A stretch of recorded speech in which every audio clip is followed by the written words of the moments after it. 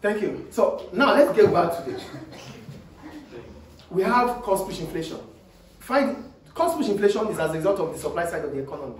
But how does it happen? So we have a graphical representation of this, which is SRS1 to SRS2. But what would bring about this? There's an increasing wage rate. So if there's an increasing wage rate, it means government of a country or of a nation, of an economy has increased the minimum wage. So if government has increased the minimum wage, firms, companies, employers have to comply. There's compliance. So if firms have to comply, they don't have any other choice than to increase the wage rate of their workers. But this represents an increase in their cost of production. So what can they do? The first thing they do is they reduce supply into the market from SRS1 to SRS2. Now, we start looking for the product. The product is not always available.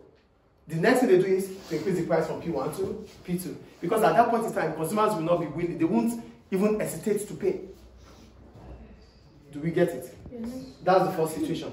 The second situation, higher prices of imports. This could be as a result of boom in the economy. So if there's boom within the economy, it means the economy is growing as fast as possible. We'll start importing. So price of importation might increase as a result of that. Those that are involved in importation businesses, they stop selling, they stop exporting too. As a result of that, the prices will increase from P1 to P2 because they stop selling. So we don't find those goods available. Those imported goods, we can't find them anymore.